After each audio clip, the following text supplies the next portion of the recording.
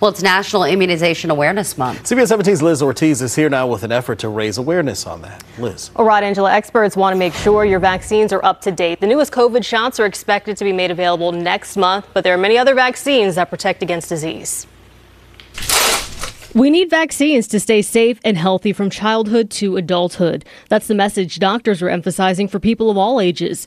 For kids, parents should make sure children are up to date on their well visits and vaccinations. Many kids may have missed them in the past few years due to the COVID-19 pandemic.